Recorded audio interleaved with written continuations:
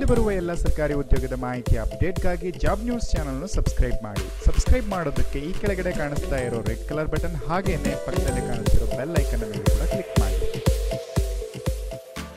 Hello ಸ್ನೇಹಿತರೆ, ನಮಸ್ಕಾರ. Welcome to ರಿವಾಸ್ job news. ಸ್ನೇಹಿತರೆ, ಈಗ ಆಲ್ರೆಡಿ KPSC ಕಡೆಯಿಂದ FDA ಪೋಸ್ಟ್ಗಳಿಗೆ ಈಗ ಆಲ್ರೆಡಿ ಕಾಲ್ ಆಗಿದೆ. ಅದೇ ರೀತಿಯಾಗಿ SDA ಪೋಸ್ಟ್ಗಳಿಗೂ ಕೂಡ ಕಾಲ್ ಆಗಿದೆ. ಒಟ್ಟು 1080 ಪೋಸ್ಟ್ಗಳಿಗೆ ಈ ಒಂದು ಹುದ್ದೆಗಳಿಗೆ ಅರ್ಜಿಯನ್ನು ಆಹ್ವಾನಿಸಲಾಗಿದ್ದು, ಆಸಕ್ತ ಅಭ್ಯರ್ಥಿಗಳು ಆನ್ಲೈನ್ ಮೂಲಕವಾಗಿ ಅರ್ಜಿಯನ್ನು ಸಲ್ಲಿಸಬಹುದು.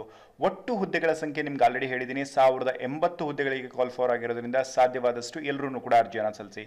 ಹಾಗೆಯೇ ಇಲ್ಲಿ ಎಜುಕೇಷನ್ ಏನು ಅಂತ ನೋಡಿದರೆ, ಇಲ್ಲಿ ಸೆಕೆಂಡ್ ಇಯರ್ PUC ಜೊತೆಗೆ ಅಥವಾ ತತ್ಸಮಾನ ವಿದ್ಯಾರ್ಥಿಯನ್ನು ಹೊಂದಿರತಕ್ಕಂಥವರು ಕೂಡ ಅರ್ಜಿಯನ್ನು ಸಲ್ಲಿಸಬಹುದು. ಅದರಲ್ಲಿ ಡಿಪ್ಲೊಮಾ ಆಗಿರ್ಬೋದು, ITI ಆಗಿರ್ಬೋದು, JOC, JODC, JLDC ಇವರೆಲ್ಲರೂ ಕೂಡ ಈ ಒಂದು ಹುದ್ದೆಗೆ ಅರ್ಜಿಯನ್ನು ಸಲ್ಲಿಸಬಹುದಾಗಿರೋದ್ರಿಂದ ಸಾಧ್ಯವಾದಷ್ಟು ಎಲ್ಲರೂ ಕೂಡ ಅರ್ಜಿಯನ್ನು ಸಲ್ಲಿಸಿ.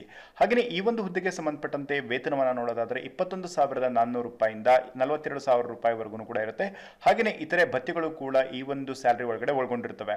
ಸೊ ಈ ಒಂದು ಜಾಬ್ ಇನ್ಫಾರ್ಮೇಷನ್ ನಿಮಗೆ ಇಷ್ಟ ಆಯಿತು ಅಂತ ಹೇಳಿದ್ರೆ ನಿಮ್ಮ ಕಡೆಯಿಂದ ಈ ವಿಡಿಯೋಗೆ ಒಂದು ಲೈಕ್ ಇರಲಿ. ಹಾಗೆಯೇ ಇದೇ ರೀತಿಯಾಗಿರ್ತಕ್ಕಂಥ ಜಾಬ್ಗೆ ರಿಲೇಟೆಡ್ ಆಗಿರ್ತಕ್ಕಂಥ ಅಥವಾ ಜಾಬ್ ಪ್ರಿಪರೇಷನ್ಗೆ ರಿಲೇಟೆಡ್ ಆಗಿರ್ತಕ್ಕಂಥ ಏನೇ ಇನ್ಫಾರ್ಮೇಷನ್ ಬೇಕಿದ್ರೂ ಕೂಡ ತಿಳಿಯೋದಕ್ಕೆ ಕೆಳಗಡೆ ಡಿಸ್ಕ್ರಿಪ್ಷನ್ನಲ್ಲಿ ಟೆಲಿಗ್ರಾಮ್ ಲಿಂಕನ್ನು ನೀಡಿದ್ದೀವಿ. ಆಗ ಒಂದು ಗ್ರೂಪನ್ನು ಜಾಯ್ನ್ ಆಗಿಬಿಟ್ಟು ಪ್ರತಿನಿತ್ಯ ನೀವು ಅಪ್ಡೇಟನ್ನು ಪಡಿತಾ ಇರ್ಬೋದು.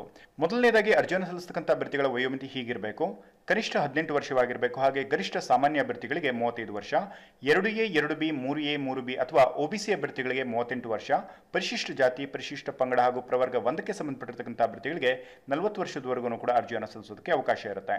ಹಾಗೆಯೇ ಇದರಲ್ಲಿ ಅಂಗವಿಕಲ ಅಭ್ಯರ್ಥಿಗಳಿಗೆ, ಜೀತ ಕಾರ್ಮಿಕ ಅಭ್ಯರ್ಥಿಗಳಿಗೆ ಮತ್ತು ವಿಧವೆಯರಿಗೆ 10 ವರ್ಷಗಳ ವಯೋಮಿತಿಯಲ್ಲಿ ಸಡಿಲಿಕೆಯನ್ನು ನೀಡಲಾಗುತ್ತೆ. ಅದಕ್ಕೆ ಸಂಬಂಧಪಟ್ಟಿರ್ತಕ್ಕಂಥ ಡಾಕ್ಯುಮೆಂಟ್ಸ್ನು ಕೂಡ ಅವರು ಪ್ರೊವೈಡ್ ಮಾಡಬೇಕಾಗುತ್ತೆ. ಹಾಗೆಯೇ ಜನ್ಮ ದಿನಾಂಕದ ದೃಢೀಕರಣಕ್ಕಾಗಿ ನೀವು ಜನ್ಮ ದಿನಾಂಕವನ್ನು ಒಳಗೊಂಡಿರತಕ್ಕಂಥ SSLC ಅಂಕಪಟ್ಟಿ ಆಗಿರ್ಬೋದು ಅಥವಾ ಅದಕ್ಕೆ ತತ್ಸಮಾನವಾಗಿರ್ತಕ್ಕಂಥ ಪರೀಕ್ಷೆಯಲ್ಲಿ ಪಡೆದಿರತಕ್ಕಂಥ ಅಂಕಪಟ್ಟಿಯನ್ನು ಪ್ರೊವೈಡ್ ಮಾಡಬಹುದಾಗಿರುತ್ತೆ. ಒಂದು ವೇಳೆ ನಿಮ್ಮ ಹತ್ರ ಈ ಒಂದು ಡಾಕ್ಯುಮೆಂಟ್ಸ್ನ ಜೊತೆಗೆ ಇದರಲ್ಲಿ ಜನ್ಮ ದಿನಾಂಕವನ್ನು ಒಳಗೊಂಡಿರತಕ್ಕಂಥ ಕ್ಯುಮ್ಯುಲೇಟಿವ್ ರೆಕಾರ್ಡ್ ಅನ್ನು ಹೊಂದಿದ್ರೂ ಕೂಡ ನೀವು ಜನ್ಮ ದಿನಾಂಕದ ದೃಢೀಕರಣಕ್ಕೋಸ್ಕರ ಪ್ರೊವೈಡ್ ಮಾಡಬಹುದಾಗಿರುತ್ತೆ. ಇದರಲ್ಲಿ ಯಾವುದೇ ಒಂದು ಡಾಕ್ಯುಮೆಂಟ್ಸ್ ಅನ್ನಾದ್ರೂ ಕೂಡ ನಿಮ್ಮ ಹತ್ರ ಇರಬೇಕಾಗುತ್ತೆ. ಜೊತೆಗೆ ಈ ಒಂದು ರಿಕ್ರೂಟ್ಮೆಂಟ್ನ ಸಂದರ್ಭದಲ್ಲಿ ಈ ಒಂದು ಒರಿಜಿನಲ್ ಕಾಪಿಯನ್ನು ತೋರಿಸಬೇಕಾಗಿರೋದ್ರಿಂದ ನೀವು ಈ ಒಂದು ಕಾಪೀಸ್ಗಳನ್ನು ರೆಡಿ ಮಾಡಿ ಇಟ್ಕೊಳ್ಳಿ.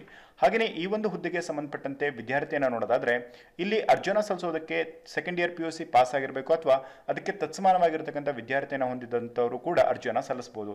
ಇದರಲ್ಲಿ ಮೊದಲನೇದಾಗಿ ಕರ್ನಾಟಕ ಪ್ರೌಢ ಶಿಕ್ಷಣ ಮಂಡಳಿ ನಡೆಸತಕ್ಕಂಥ ಸೆಕೆಂಡ್ ಇಯರ್ PUCಯಲ್ಲಿ ಪಾಸ್ ಆಗಿರಬೇಕಾಗತ್ತೆ ಅಥವಾ CBSE ಅಥವಾ ICSE ನಡೆಸತಕ್ಕಂಥ 12th ಸ್ಟ್ಯಾಂಡರ್ಡ್ ಅಲ್ಲಿ ಪಾಸ್ ಆಗಿರತಕ್ಕಂಥ ಅಭ್ಯರ್ಥಿಗಳು ಕೂಡ ಅರ್ಜಿಯನ್ನು ಸಲ್ಲಿಸಬಹುದಾಗಿರುತ್ತೆ.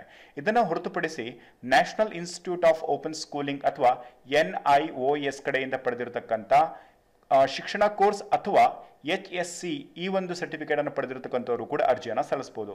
ನಾಲ್ಕನೇದಾಗಿ 3 ವರ್ಷಗಳ ಡಿಪ್ಲೊಮಾ ಅಥವಾ 2 ವರ್ಷಗಳ ITI ಕೋರ್ಸ್ ಅಥವಾ 2 ವರ್ಷಗಳ ವೃತ್ತಿ ಶಿಕ್ಷಣ ಡಿಪ್ಲೊಮಾ ಅದರಲ್ಲಿ JOC, JODC, JLDC ಅಭ್ಯರ್ಥಿಗಳು ಕೂಡ ಈ ಒಂದು ಹುದ್ದೆಗೆ ಅರ್ಜಿಯನ್ನು ಸಲ್ಲಿಸಬಹುದು.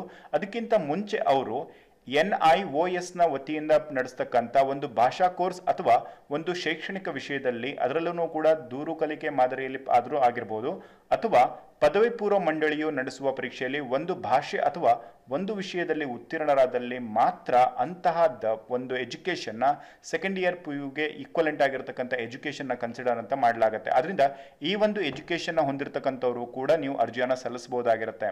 ಸೊ ಇದರ ಜೊತೆಗೆ ಈ ಒಂದು ಹುದ್ದೆಗೆ ಸಂಬಂಧಪಟ್ಟಂತೆ ಅರ್ಜಿ ಶುಲ್ಕವನ್ನು ನೋಡೋದಾದ್ರೆ ಸಾಮಾನ್ಯ ಅಭ್ಯರ್ಥಿಗಳಿಗೆ 600 ರೂಪಾಯಿ ಜೊತೆಗೆ ಪ್ರಾಸೆಸಿಂಗ್ ಫೀ 35 ರೂಪಾಯಿ ಇರುತ್ತೆ. ಸೊ ಇಲ್ಲಿ ಪ್ರಾಸೆಸಿಂಗ್ ಫೀ ಎಲ್ಲ ಒಂದು ಕೆಟಗರಿಯವರಿಗೂ ಸಂಬಂಧಪಟ್ಟಿರತಕ್ಕಂಥದ್ದಾಗಿರುತ್ತೆ. ಅಂದ್ರೆ 35 ರೂಪಾಯಿ ಎಲ್ಲರೂ ಕೂಡ ಪೇ ಮಾಡಬೇಕಾಗಿರುತ್ತೆ. OBC ಅಭ್ಯರ್ಥಿಗಳಿಗೆ 300 ರೂಪಾಯಿ ಪ್ಲಸ್ ಪ್ರೊಸೆಸಿಂಗ್ ಫೀ 35 ರೂಪಾಯಿ. ಮಾಜಿ ಸೈನಿಕ ಅಭ್ಯರ್ಥಿಗಳಿಗೆ ಮತ್ತು ಸಾಮಾನ್ಯ ಅರ್ಹತೆ ಅಥವಾ ಪ್ರವರ್ಗ ಅಂದ್ರೆ OBC ಸಂಬಂಧಪಟ್ಟಿರತಕ್ಕಂಥ ಅಭ್ಯರ್ಥಿಗಳಿಗೆ ಕೂಡ 50 ರೂಪಾಯಿ ಪ್ಲಸ್ 35 ರೂಪಾಯಿ ಪ್ರೊಸೆಸಿಂಗ್ ಫೀಸ್ ಇರುತ್ತೆ. ಹಾಗೆಯೇ ಪರಿಶಿಷ್ಟ ಜಾತಿ, ಪರಿಶಿಷ್ಟ ಪಂಗಡ ಮತ್ತು ಪ್ರವರ್ಗ 1ಕ್ಕೆ ಸಂಬಂಧಪಟ್ಟಿರತಕ್ಕಂಥವರು ಮತ್ತು ಅಂಗವಿಕಲ ಅಭ್ಯರ್ಥಿಗಳಿಗೆ ಯಾವುದೇ ರೀತಿಯಾಗಿರ್ತಕ್ಕಂಥ ಅರ್ಜಿ ಶುಲ್ಕ ಇರೋದಿಲ್ಲ. ಆದರೆ 35 ರೂಪಾಯಿ ಪ್ರಾಸೆಸಿಂಗ್ ಫೀಯನ್ನು ನೀವು ಕಂಪಲ್ಸರಿಯಾಗಿ ಪೇ ಮಾಡಲೇಬೇಕಾಗುತ್ತೆ. ಈ ಒಂದು ಪ್ರಾಸೆಸಿಂಗ್ ಫೀಯನ್ನು ಎಲ್ಲರೂ ಕೂಡ ಪೇ ಮಾಡಬೇಕಾಗಿರೋದ್ರಿಂದ ಕಂಪಲ್ಸರಿ ಆಗಿರುತ್ತೆ. ಇದೊಂದು ವೇಳೆ ನೀವೇನಾದರೂ ಪೇ ಮಾಡಿರಲಿಲ್ಲ ಅಂತ ಹೇಳಿದ್ರೆ ಆ ರೀತಿಯ ಅಪ್ಲಿಕೇಶನ್ಸ್ಗಳನ್ನು ಅಸಿಂಧು ಅಂತ ಹೇಳ್ಬಿಟ್ಟು ರಿಜೆಕ್ಟ್ ಮಾಡಲಾಗ್ತಾ ಇರುತ್ತೆ. ಹಾಗೆಯೇ ಸ್ನೇಹಿತರೆ, ಅರ್ಜಿ ಶುಲ್ಕವನ್ನು ನೀವು ಆಫ್ಲೈನ್ ಮುಖಾಂತರವಾಗಿ ಪೇ ಮಾಡಬಹುದಾಗಿರುತ್ತೆ ಅಥವಾ ಆನ್ಲೈನ್ ಮುಖಾಂತರವಾಗಿ ಪೇ ಮಾಡಬಹುದಾಗಿರುತ್ತೆ. ಆನ್ಲೈನ್ ಮುಖಾಂತರವಾಗಿ ಪೇ ಮಾಡೋದಾದರೆ ನೀವು ಯಾವುದೇ ಒಂದು ಡೆಬಿಟ್ ಕಾರ್ಡ್ ಆಗಿರ್ಬೋದು, ಕ್ರೆಡಿಟ್ ಕಾರ್ಡ್ ಆಗಿರ್ಬೋದು, ಅಥವಾ ನೀವು ಯಾವುದೇ ಒಂದು ವಾಲೆಟ್ ಮೂಲಕವಾಗಿ ನೀವು ಅರ್ಜಿ ಶುಲ್ಕವನ್ನು ಪಾವತಿಸಬಹುದು. ಇಫ್ ಇನ್ ಕೇಸ್ ನೀವೇನಾದ್ರೂ ಕೂಡ ಆಫ್ಲೈನ್ ಮುಖಾಂತರವಾಗಿ ಪೇ ಮಾಡ್ತೀರಿ ಅನ್ನೋದಾದರೆ ಅದನ್ನು ನೀವು ಯಾವುದೇ ಒಂದು CSC ಪೋರ್ಟಲಲ್ಲಿ ಚಲನ ಮುಖಾಂತರವಾಗಿ ಅರ್ಜಿ ಶುಲ್ಕವನ್ನು ಪಾವತಿಸಬಹುದಾಗಿರುತ್ತೆ. ಜೊತೆಗೆ ಅರ್ಜಿ ಶುಲ್ಕವನ್ನು ಪಾವತಿಸಿದ ನಂತರ ನೀವು ಆ ಒಂದು ಅರ್ಜಿ ಶುಲ್ಕವನ್ನು ಪಾವತಿಸಿರ್ತಕ್ಕಂಥ ಈ ಒಂದು ಚಲನ ಕಾಪಿಯನ್ನು ಕಂಪಲ್ಸರಿಯಾಗಿ ನಿಮ್ಮ ಹತ್ರ ಇಟ್ಕೊಂಡಿರಬೇಕು. ಹಾಗೆ ಎರಡನೇದಾಗಿ ಯಾರಿಗೆ ಪ್ರೊಸೆಸಿಂಗ್ ಫೀಸ್ ಇರುತ್ತೋ ಅವರು ಕಂಪಲ್ಸರಿಯಾಗಿ ಎಲ್ಲರೂ ಕೂಡ ಪ್ರೊಸೆಸಿಂಗ್ ಫೀಯನ್ನು ಪೇ ಮಾಡಬೇಕಾಗಿರುತ್ತೆ. ಇದರಲ್ಲಿ ಪರಿಶಿಷ್ಟ ಜಾತಿ, ಪರಿಶಿಷ್ಟ ಪಂಗಡ, ಪ್ರವರ್ಗ 1ಕ್ಕೆ ಸಂಬಂಧಪಟ್ಟಿರ್ತಕ್ಕಂಥವ್ರು ಅಥವಾ ಅಂಗವಿಕಲರಾಗಿರ್ಬೋದು.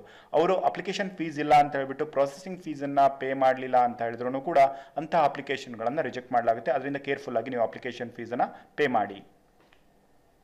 ಹಾಗೆ ಸ್ನೇಹಿತರೆ, ಈ ಒಂದು ಹುದ್ದೆಗೆ ಸಂಬಂಧಪಟ್ಟಂತೆ ಆಯ್ಕೆ ವಿಧಾನವನ್ನು ನೋಡೋದಾದ್ರೆ ಇದರಲ್ಲಿ ಸ್ಪರ್ಧಾತ್ಮಕ ಪರೀಕ್ಷೆಯ ಮುಖಾಂತರವಾಗಿ ಅರ್ಹ ಅಭ್ಯರ್ಥಿಗಳನ್ನ ಆಯ್ಕೆಯನ್ನು ಮಾಡಿಕೊಳ್ಳಲಾಗುತ್ತೆ. ಇದರಲ್ಲಿ ಒಟ್ಟು 3 ಪತ್ರಿಕೆಗಳಿರ್ತವೆ. ಅದರಲ್ಲಿ ಪತ್ರಿಕೆ 1, ಪತ್ರಿಕೆ 2, ಪತ್ರಿಕೆ 3. ಇದರಲ್ಲಿ ಪತ್ರಿಕೆ 1 ಏನಿದೆ, ಕಡ್ಡಾಯ ಕನ್ನಡ ಭಾಷಾ ಪರೀಕ್ಷೆ, ಇದು ಎಲ್ರಿಗೂ ಇರೋದಿಲ್ಲ. ಯಾರು SSLC ಒಳಗಡೆ ಅಥವಾ ಅದಕ್ಕಿಂತ ಮೇಲ್ಪಟ್ಟಿರತಕ್ಕಂಥ ಒಂದು ಎಜುಕೇಷನ್ ಅಲ್ಲಿ ಕನ್ನಡ ಭಾಷೆಯನ್ನ ಮೊದಲನೇ ಭಾಷೆ ಅಥವಾ ಎರಡನೇ ಭಾಷೆಯಾಗಿ ಯಾರು ತೆಗೆದುಕೊಂಡಿರೋದಿಲ್ವೋ ಅಂಥವರಿಗೆ ಮಾತ್ರ ಇಲ್ಲಿ ಕಡ್ಡಾಯ ಕನ್ನಡ ಭಾಷಾ ಪರೀಕ್ಷೆ ಇರುತ್ತೆ. ಇದು 150 ಅಂಕಗಳನ್ನು ಒಳಗೊಂಡಿರುತ್ತೆ. 1.5 ಗಂಟೆ ಟೈಮ್ ಇರುತ್ತೆ. ಇದರಲ್ಲಿ ಇದು ವಿವರಣಾತ್ಮಕ ಪತ್ರಿಕೆ ಅಥವಾ ಡಿಸ್ಕ್ರಿಪ್ಟಿವ್ ಟೈಪ್ ಪೇಪರ್ ಆಗಿರೋದ್ರಿಂದ ನೀವು ಎಕ್ಸ್ಪ್ಲನೇಡ್ ಆಗಿರತಕ್ಕಂಥ ಆನ್ಸರ್ನ ಬರೀಬೇಕಾಗಿರುತ್ತೆ. ಇದು ಎಲ್ರಿಗೂ ಕಂಪಲ್ಸರಿ ಅಲ್ಲ. ಹಾಗೆಯೇ ಪತ್ರಿಕೆ 2 ಹಾಗೆಯೇ ಪತ್ರಿಕೆ 3 ಇದು ಎಲ್ರಿಗೂ ಕೂಡ ಕಂಪಲ್ಸರಿ ಆಗಿರ್ತಕ್ಕಂಥದ್ದು. ಪತ್ರಿಕೆ 2 ಸಾಮಾನ್ಯ ಕನ್ನಡ ಅಥವಾ ಸಾಮಾನ್ಯ ಇಂಗ್ಲಿಷ್ ಇರುತ್ತೆ. ಇದು ನಿಮಗೆ 100 ಅಂಕ ಇರುತ್ತೆ. 1.5 ಗಂಟೆ ಟೈಮ್ ಇರುತ್ತೆ. ಇದು ಆಬ್ಜೆಕ್ಟಿವ್ ಟೈಪ್ ಇರುತ್ತೆ, ಅಂದ್ರೆ ಮಲ್ಟಿಪಲ್ ಚಾಯ್ಸ್ ಕ್ವಶನ್ ಆಗಿರುತ್ತೆ. ಇದರಲ್ಲಿ ನೀವು ಬಹಳಷ್ಟು ಮಂದಿ ತಪ್ಪು ಮಾಡ್ತೀರಿ. ಏನು ಅಂತ ಹೇಳಿದ್ರೆ ಸಾಮಾನ್ಯ ಕನ್ನಡ ಅಥವಾ ಸಾಮಾನ್ಯ ಇಂಗ್ಲಿಷ್ ಅಂದಿರೋದ್ರಿಂದ ನೀವು OMR ಶೀಟ್ ಅಲ್ಲಿ ಯಾವುದೇ ಕಾರಣಕ್ಕೂ ಕೂಡ ನೀವು ಯಾವುದನ್ನ ತಗೊಂಡಿರ್ತೀರ, ಅಂದ್ರೆ ಸಾಮಾನ್ಯ ಕನ್ನಡ ತಗೊಂಡಿದ್ರಿ ಅಂತ ಹೇಳಿದ್ರೆ ಕನ್ನಡವನ್ನ ಮಾತ್ರ ನೀವು ಟಿಕ್ ಮಾಡಬೇಕಾಗುತ್ತೆ. ಅದರಿಂದ ನೀವು ಒಂದನ್ನ ಯಾವ್ದಾದ್ರು ಚೂಸ್ ಮಾಡಿ ಅದನ್ನ ನೀವು OMR ಶೀಟ್ ಅಲ್ಲೂ ಕೂಡ ಮಾರ್ಕ್ ಕೂಡ ಮಾಡಬೇಕು. ಇದು ನಿಮಗೆ ನೆನಪಿರಲಿ. ಹಾಗೆಯೇ 3ನೇ ಪತ್ರಿಕೆ ಅಂತ ಹೇಳಿದ್ರೆ ಸಾಮಾನ್ಯ ಜ್ಞಾನ. ಇದು ನಿಮಗೆ 100 ಅಂಕಗಳನ್ನು ಒಳಗೊಂಡಿರ್ತವೆ. ಇದರಲ್ಲಿ ನಿಮಗೆ ಇರ್ತಕ್ಕಂಥ ಟೈಮಿಂಗ್ಸ್ 1.5 ಗಂಟೆ ಇರುತ್ತೆ. ಇದಕ್ಕೂ ಕೂಡ ಆಬ್ಜೆಕ್ಟಿವ್ ಟೈಪ್ ಆಗಿರ್ತಕ್ಕಂಥ ಆಪ್ಷನ್ಸ್ಗಳಿರ್ತವೆ. ಇದಕ್ಕೂ ಕೂಡ ನೀವು ಟಿಕ್ ಮಾರ್ಕ್ ಮಾಡಿ ಆನ್ಸರ್ ಅನ್ನ ಮಾಡಬಹುದಾಗಿರುತ್ತೆ. ಸೊ ಇಲ್ಲಿ ನೀವು 2020ರಲ್ಲಿ ನೀವು ಈ ಒಂದು ಪರೀಕ್ಷೆಯಲ್ಲಿ ಸೆಲೆಕ್ಷನ್ ಆಗಬೇಕು ಅಂತ ಹೇಳಿದ್ರೆ ಮ್ಯಾಕ್ಸಿಮಮ್ ಸ್ಕೋರ್ ಅಂತ ಹೇಳಿದ್ರೆ 170 ಮೇಲ್ಗಡೆ ಕ್ರಾಸ್ ಮಾಡಿದ್ರಿ ಅಂದ್ರೆ ಮಾತ್ರ ನಿಮಗೆ ಈ ಒಂದು ಆಯ್ಕೆಯಲ್ಲಿ ಅರ್ಹತೆಯನ್ನು ಪಡೆಯೋದಕ್ಕೆ ಸಾಧ್ಯವಾಗಿರುತ್ತೆ. ಅದರಿಂದ ಮೋರ್ ದ್ಯಾನ್ 170 ಮಾರ್ಕ್ಸ್ ಅನ್ನು ತೆಗೆಯೋದಕ್ಕೆ ಟ್ರೈ ಮಾಡಿ. ಅದ್ರ ಮೇಲ್ಗಡೆ ನಿಮಗೆ ಬರಬೇಕು ಅಂತ ಹೇಳಿದ್ರೆ ಹೆಚ್ಚು ಕಡಿಮೆ ಪ್ರಾಕ್ಟೀಸ್ ಅನ್ನ ಮಾಡಿದ್ರೆ ಆಗುತ್ತೆ. ಹಾಗೆ ಅರ್ಜಿಯನ್ನು ಸಲ್ಲಿಸೋದಕ್ಕೆ ಸಂಬಂಧಪಟ್ಟಿರ್ತಕ್ಕಂಥ ವೆಬ್ಸೈಟ್ ಲಿಂಕ್ ಅನ್ನ ಡಿಸ್ಕ್ರಿಪ್ಷನ್ ಬಾಕ್ಸ್ ಅಲ್ಲಿ ನೀಡಿದ್ದೀನಿ. ಅಲ್ಲಿಂದ ನೀವು ಆ ಒಂದು ಲಿಂಕ್ ಅನ್ನ ಪಡಿಬಹುದಾಗಿರುತ್ತೆ. ಹಾಗೆ ಅರ್ಜಿಯನ್ನು ಸಲ್ಲಿಸೋದಕ್ಕೆ ಸಂಬಂಧಪಟ್ಟಿರ್ತಕ್ಕಂಥ ಪ್ರಮುಖ ದಿನಾಂಕಗಳು ಈ ರೀತಿಯಾಗಿದ್ದಾವೆ. ಅರ್ಜಿಯನ್ನು ಸಲ್ಲಿಸತಕ್ಕಂಥ ಪ್ರಾರಂಭ ದಿನಾಂಕ 9/3/2020. ಹಾಗೆ ಅರ್ಜಿಯನ್ನು ಸಲ್ಲಿಸೋದಕ್ಕೆ ಇರತಕ್ಕಂಥ ಕೊನೆಯ ದಿನಾಂಕ 9/4/2020. ಅರ್ಜಿ ಶುಲ್ಕವನ್ನು ಪಾವತಿಸೋದಕ್ಕೆ ಇರತಕ್ಕಂಥ ಕೊನೆಯ ದಿನಾಂಕ 13/4/2020. ಕಡ್ಡಾಯ ಕನ್ನಡ ಭಾಷಾ ಪರೀಕ್ಷೆ ಏನಿರುತ್ತೆ ಅದು ಇರತಕ್ಕಂಥದ್ದು 6/6/2020. ಹಾಗೆ ಸ್ಪರ್ಧಾತ್ಮಕ ಪರೀಕ್ಷೆ ಇರತಕ್ಕಂಥದ್ದು 7/6/2020.